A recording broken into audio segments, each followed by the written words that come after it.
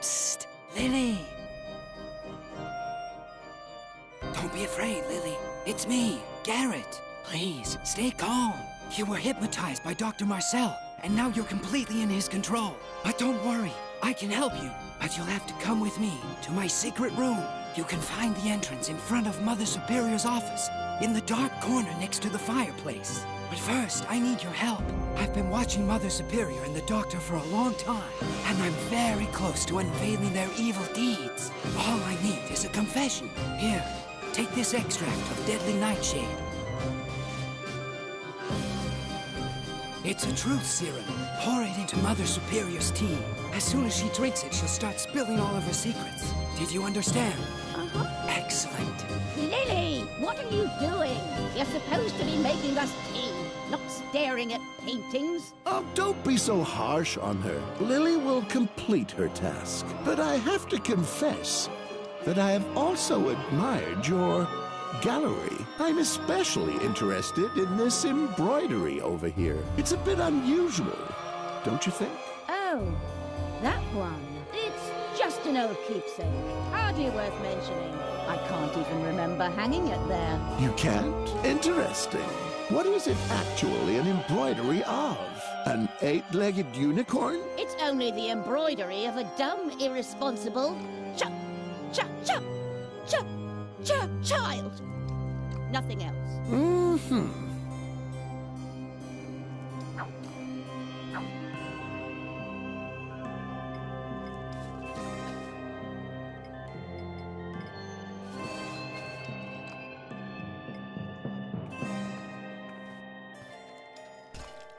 Lilli, you clumsy good-for-nothing. Do you really want to embarrass me in front of the Doctor?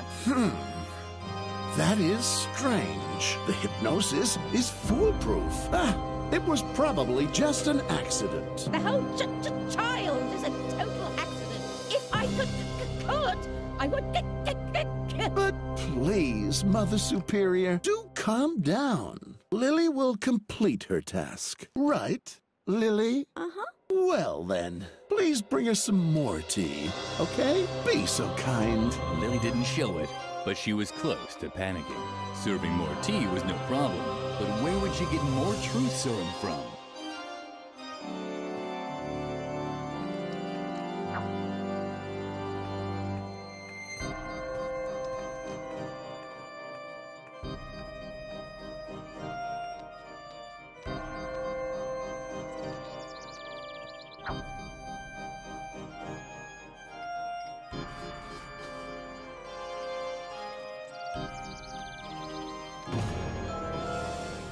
Hello, Lilli. You're not going to play with fire, are you? I just wanted to be on the safe side. Lilli carefully placed the kettle on the hook and made sure not to touch the fire. Lilli's special tea was ready. She called it Pure Truth, a blend of rooibos and deadly nightshade.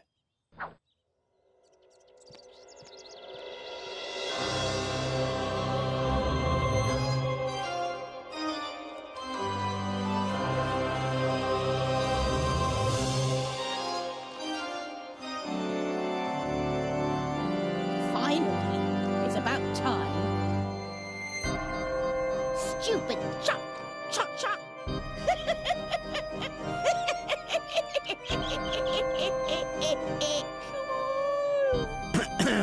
Are you feeling all right? You are downright hysterical. It's that embroidery. It reminds me of my childhood. I was such a stupid child. I so wanted to have a unicorn for a pet. A unicorn? Can you believe it? But what they gave me instead was a tarantula. Then you're the one who embroidered this. Shutting down. When I tried to attach a horn to her forehead with the nail gun, I was such a stupid...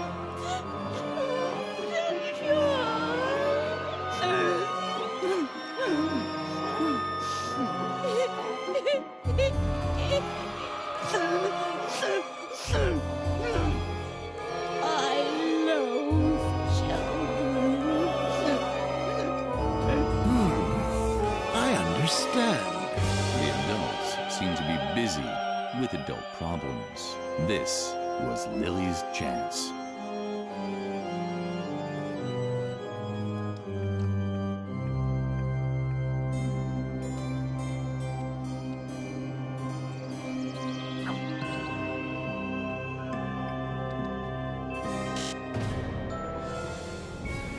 Hello, Lilli.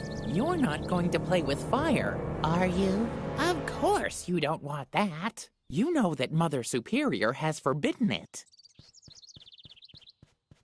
Something weird was happening here.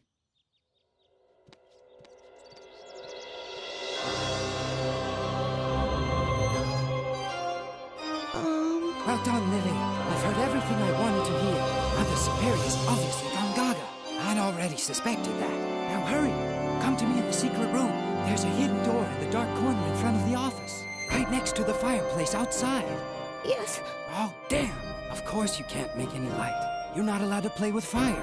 I'd completely forgotten about that. One moment. Let me think. I think I have an idea. There isn't any way to break through a block created by hypnosis. Unless you get hypnotized again. It's risky. But you could put yourself in a trance and fight the block directly in your own subconscious. But be warned, the world inside of a trance is an eerie place. It's like a parallel universe that only exists in your mind. Traversing it without the guidance of a trained hypnotist has its dangers. And the blocks created by the doctor will probably appear as powerful demons that you can only defeat in a mental duel. Did you understand all that? You don't have to. Not yet. Just use the stuffed rabbit to hypnotize yourself. Once you're in a trance, look for the inner demon that's preventing you from making a fire and destroy him.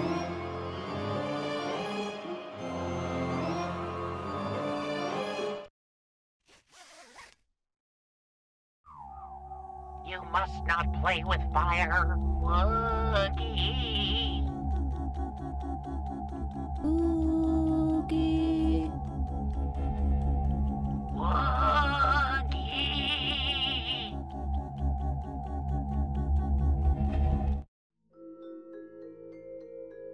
With the rabbit's help, Lilli had returned into a trance. At first glance, everything had seemed unfamiliar and strange. Completely alone, she cowered inside a cold cave that was illuminated by the giant, suspicious eye of Mother Superior. So there really wasn't much difference to reality. Ow! The dust! My eye's burning! Who was that?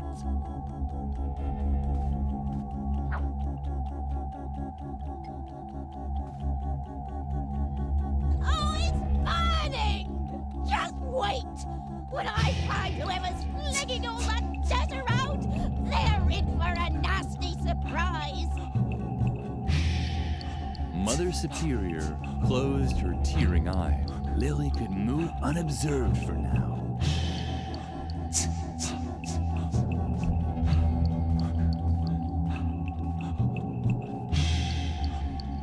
Ah! My eye's burning!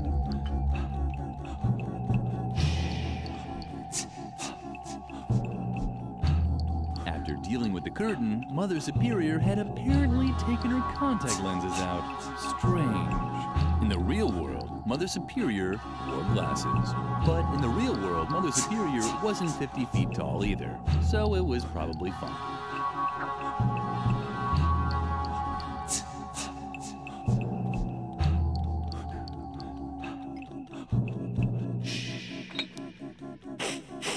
My goodness, what's that? What's that strange smell? It doesn't smell like carrots, that's for sure. That's fire! Ah, I'm burning! Take off my hat! Take it off! Lilli wasn't quite sure. She wasn't actually allowed to play with fire. Now do something, Lilli. Take off my hat! Take it off!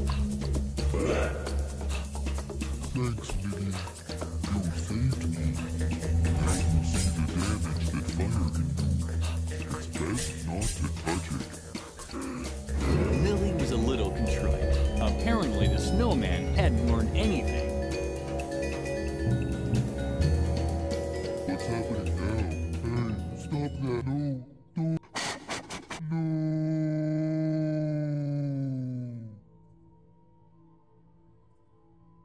Lilli had put out the fire, just like the snowman had told her to. Hopefully, he now realized that there were quite appropriate situations where one could play with fire.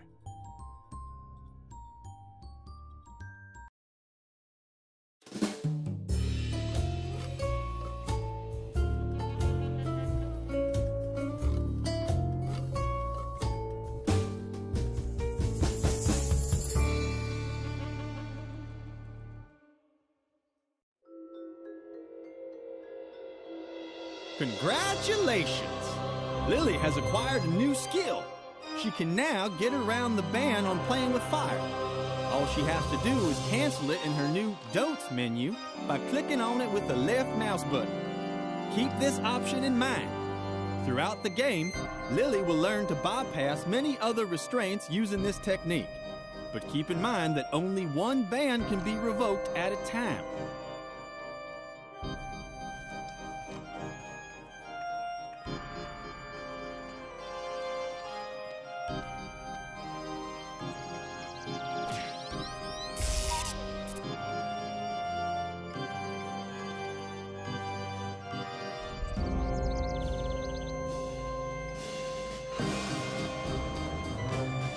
With the help of the torch, Lilli could finally inspect the mysterious bracket.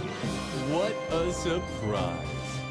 It was a torch bracket, but there was still no trace of the promised secret passage. It was true! A secret passage! Garrett was right once again. Lilli, you did it! Perfect! I think you're finally ready to know the truth. Well, where should I start? Maybe I should introduce myself first. My full name is Chief Deputy Garrett Gordon Gardengore. I'm an undercover investigator for the juvenile department. I took a position in the convent as a cover to observe Mother Superior. My assignment is to uncover evidence proving her educational methods violate youth protection laws.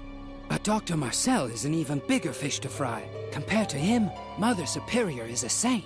Lilli could hardly believe what she was hearing. But now it all made sense. The secret room, the listening devices, and the strange voices she kept hearing at night. It was all coming together to form a coherent, overall picture. Before you ask me any questions, let me quickly tell you one more thing about the hypnosis. This Harvey hypnosis is the doctor's devilish invention. He apparently uses this stuffed rabbit to force his will on you. If we want to get out of here, then you're going to have to fight the behavioral rules he's installed inside you. You can also take on the other behavior blocks, just like you did the one stopping you from playing with fire. But it means you'll have to put yourself back in a trance. The first challenge will be leaving the school grounds. Mother Superior has forbidden you from doing this. And because of the behavior block, you're incapable of being disobedient. The solution is to once again fight the block while you're in a trance. We have to tackle the problem at its source. Let me finish. As I said, Dr. Marcel is a much bigger fish. The police has been after him for a while. He's suspected of using illegal therapy methods that rob children of their childhood. And the hypnosis he subjected you to confirms this suspicion. Call the police? Ha! Lilli, I am the police. I can help you and get you to safety. We just have to get off the school grounds somehow. I think the best way is to follow in your friend Edna's footsteps. But first, I want to answer any questions you have. So? No questions? How disappointing. Oh well, okay. Let's go to the tree swing.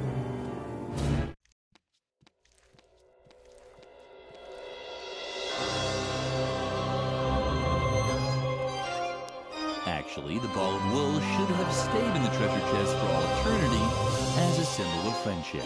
But Lilli was running out of options.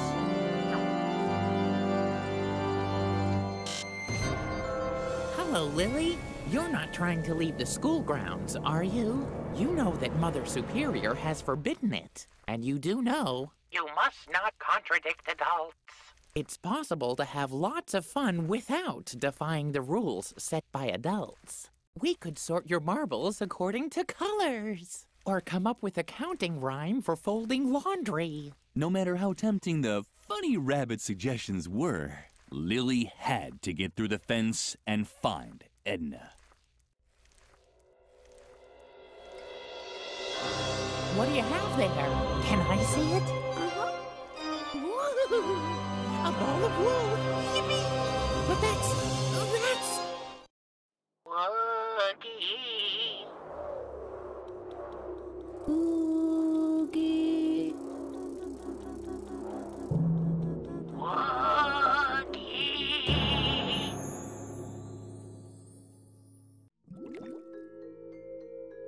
With the rabbit's help, Lilli had returned into a trance. In the distance, she could see the giant Mother Superior stomping around in front of her cave. And over there, where in reality had been a huge gap in the fence, there was now a cobweb with a giant spider in the center. This had to be the second demon for her to defeat.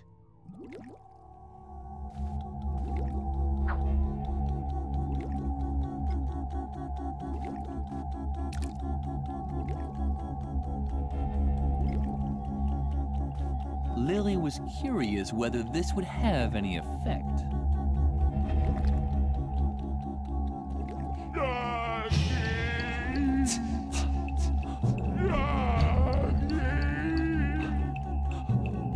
When Lilli saw how Mother Superior took the spider in her arms, her heart melted. Suddenly, Mother Superior no longer seemed so big and grown up. She emerged from her trance with a blissful smile on her lips.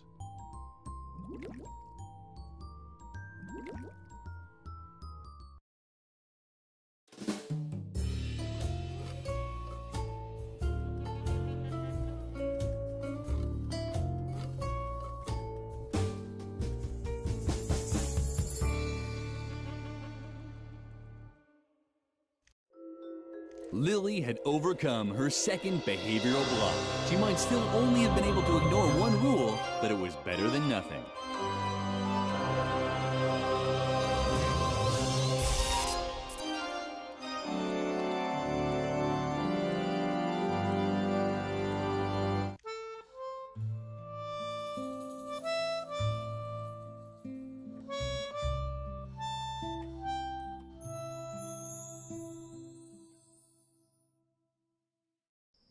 It was already dusk when Lilli set off down the convent hill. You're late. Where have you been all this time? Save it. Save it.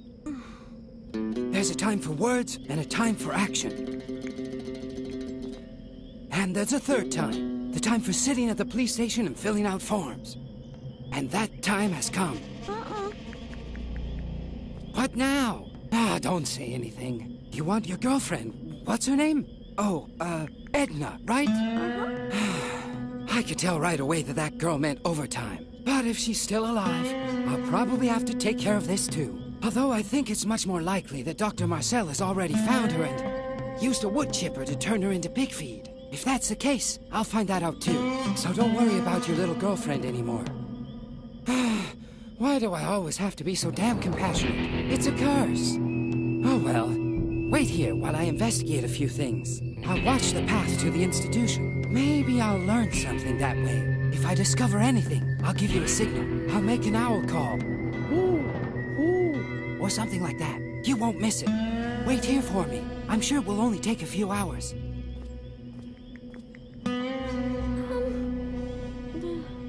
Lilli was immensely relieved that Edna's fate was now in the hands of this exceptionally competent youth investigator. However, she would have liked to have shown him the map with the directions to Edna's hiding place. But Garrett had already disappeared. Lilli risked a glance at the map. She could see Moor Lake from here. Edna's hiding place couldn't be that far. You're not planning on running into the moor after dark, are you? Don't you know how dangerous that is? You must not hang around dangerous places. There are so many other nice places for children to visit.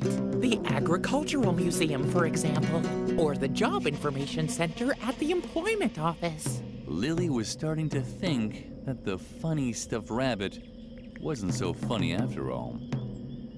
She stubbornly risked another look at the map. You must not hang around dangerous places. I'm sorry. I certainly didn't want to startle you. We're friends, after all, and friends don't play pranks on each other.